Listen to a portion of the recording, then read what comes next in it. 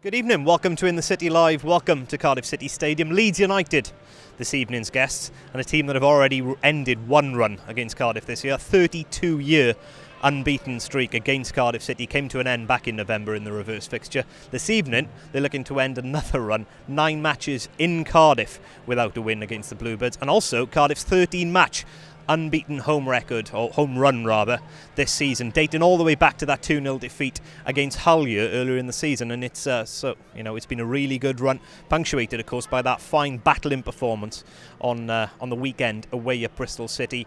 A performance that's put us on the cusp of the playoff places. We've been talking about it for months. The Cardiff have been keeping themselves in touch with the playoff places. Well, they're very nearly there now, and they really are in the battle for at least that 6th spot, possibly that 5th spot as well, depending on the stuttering form elsewhere. However, Derby and several other teams have picked up of late. Like I said, Leeds United, a team themselves that have picked up. They had a precious win on the weekend, 2-1 against a battling Bolton side who are really, scrapping for every point they can get with their fight against relegation.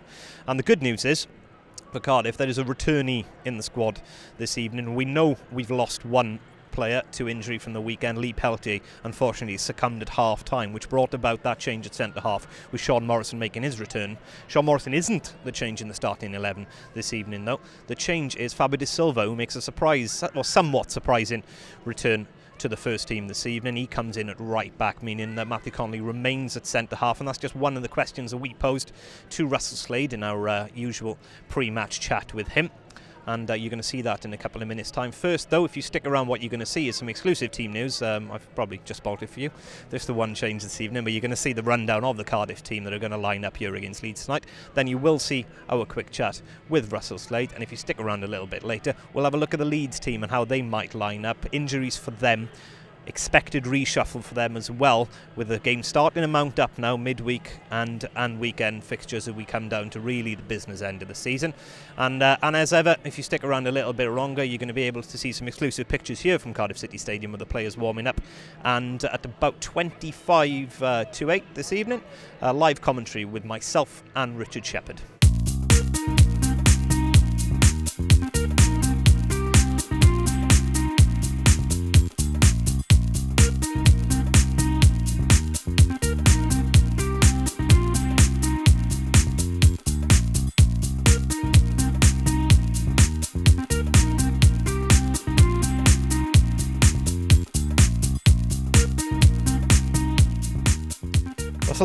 Finally put those 2 wins back to back on Saturday. I imagine there's a great deal of confidence about the dressing room at the moment.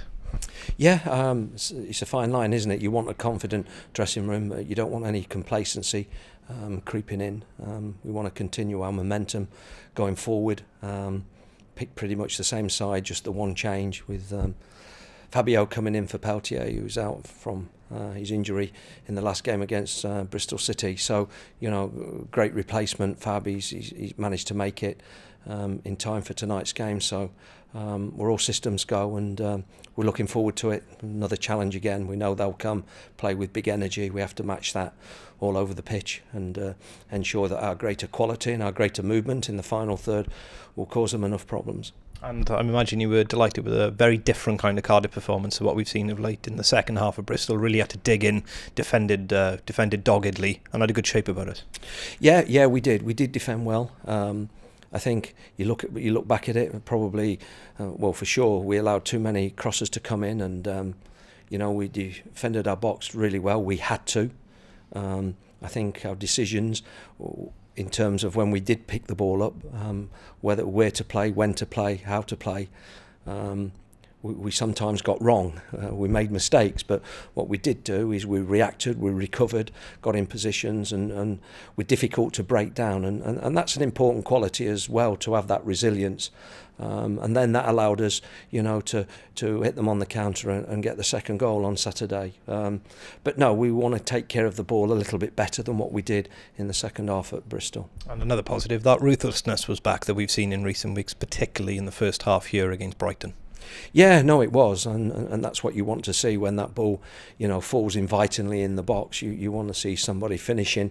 If not finishing, certainly it's in the target. And You know, we've done that with greater regularity recently, and you know, it's a good sign.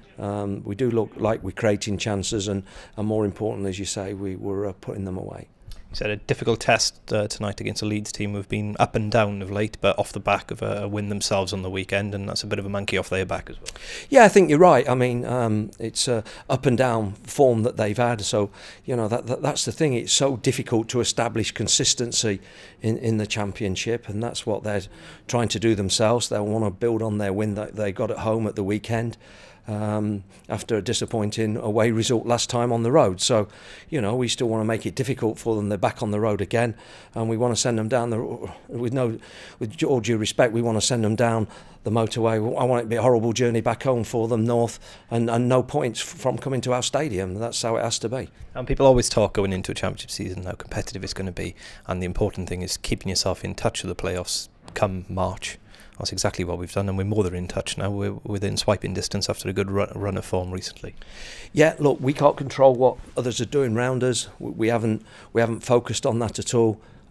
We just work really, really hard, as you say, to try and stay in touch and to keep picking up points and grinding points out when we have to, just like Saturday. Sometimes it comes in a really classy way and nice way, as it was against Brighton. Sometimes it might come in an ugly way or a nasty way. It doesn't matter. What does matter now is that we are picking up points. We keep adding to our tally, so we've got enough come, you know, the 6th of May. To ensure that our season is going to be prolonged by at least another month. Thank you very much. All the best tonight.